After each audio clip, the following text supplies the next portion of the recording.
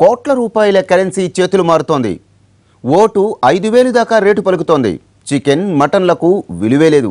కందిపప్పు, పెసరపప్పు, టీ పొడి, పాలు, కరెన్సీ నోట్ల నుంచి బంగారం వరకు ప్రలోభాల్లో కూడా క్రియేటివిటీ చూపుతున్నారు. మున్సిపల్ ఎన్నికల పోలింగ్ సమీపిస్తున్న సమయంలో అభ్యర్థులు ఓటర్లను బుట్టలో వేసుకోవడానికి అనేక ప్రయత్నాలు చేస్తున్నారు. మున్సిపల్ ఎన్నికల పోలింగ్ సమీపించడంతో ప్రలోభాలు ఊపందుకున్నాయి. ఓటర్లను ప్రసన్నం చేసుకునేందుకు అభ్యర్థులు ప్రలోభాలకు తెరలేపారు. హంగు ఆర్భాటాలు లేకుండా ఇంటింటికి వెళ్లి నగదు, మద్యంతో పాటు గిఫ్ట్లు ఇస్తూ వారిని ఆకర్షించే పనిలో పడ్డారు. నగదు పంపిణీ చేస్తూ పెద్దపల్లి, సత్తుపల్లి మున్సిపాలిటీల్లో అభ్యర్థులు రెడ్ హ్యాండెడ్గా పట్టుబడ్డారు. ఈ 2 మున్సిపాలిటీలే కాకుండా 120 మున్సిపాలిటీలు, 9 కార్పొరేషన్లలో ప్రలోభాలు పెద్ద ఎత్తున నడుస్తున్నాయనే వాదనలు వినిపిస్తున్నాయి. పలుచోట్ల మద్యం, మాంసం పంపిణీ ఇప్పటికే ప్రారంభం కాగా నగదు, చీరలు, కుర్చీలు, వాచీలు, బంగారు కాయిన్స్, ఆభరణాలు కూడా పంపిణీ చేసే పనిలో పడ్డట్లు తెలుస్తోంది.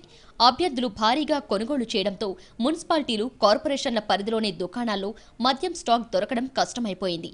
దీంతో మద్యం కావాలంటూ డిపోలకు శని, ఆదివారాల్లో భారీగా ఆర్డర్లు వచ్చాయి. పెద్దపల్లిలో ఓ అభ్యర్థి యథేచ్ఛగా డబ్బులు పంచుతూ తనకే ఓటేయాలని చెబుతూ కెమెరాకి దొరికాడు. సత్తుపల్లిలో మరో అభ్యర్థి జనాల్ని వరుసలో నిలబెట్టి డబ్బులెలా పంచాడు.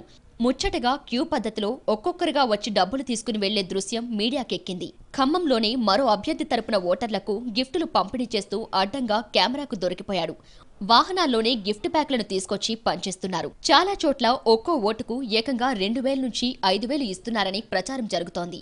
రంగారెడ్డి జిల్లా తుర్కయాంజాలో 6 సభ్యులున్న కుటుంబానికి ఒక్క రోజులో 78,000 రూపాయలు అభ్యర్థుల నుండి వచ్చాయని సమాచారం.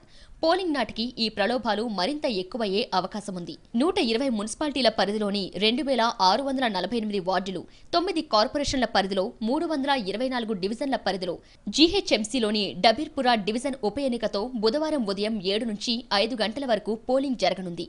ఇటీవల ఇరు వర్గాల మధ్య ఘర్షణలు జరిగిన భైంసా మున్సిపాలిటీలో యథాతథంగా ఎన్నికలు నిర్వహించాలని ఎన్నికల సంఘం నిర్ణయించింది. మొత్తం 7,961 కేంద్రాల్లో బ్యాలెట్ ద్వారా ఎన్నికల నిర్వహణకు ఏర్పాట్లు చేస్తోంది. మున్సిపల్ ఎన్నికల్లో నాయకులు విచ్చలవిడిగా డబ్బులు పంచుతున్నా పోలీసులు పట్టించుకోవడం లేదనే విమర్శలు వస్తున్నాయి. మీరంటే మీరు డబ్బులు పంచుతున్నారంటూ పాలక, ప్రతిపక్ష నేతలు పరస్పర ఆరోపణలు చేసుకుంటున్నాయి. డబ్బులు పడేసే వాళ్లను ఎన్నుకుంటే భవిష్యత్తులో ఇబ్బందులు తప్పవని ఎలక్షన్ కమిషనర్ ఓటర్లకు విజ్ఞప్తి చేశారు. ఎన్నికల్లో ఖర్చు పెట్టిన లెక్కలు తప్పుగా చూపినప్పుడు అభ్యర్థిపై చర్యలు తీసుకుంటామన్నారు. అవసరమైతే అభ్యర్థి ఎన్నిక రద్దు చేస్తామన్నారు. పెద్దపల్లిలో డబ్బులు పంచుతుండగా వీడియో తీయడంతో అరెస్ట్ చేశామని, గద్వాల, అలంపూర్లో డబ్బులు పంచుతున్న కేసులు నమోదయ్యాయని తెలిపారు. ఎన్నికల నేపథ్యంలో 44,41,000 రూపాయలు సీజ్ చేశామని తెలిపారు.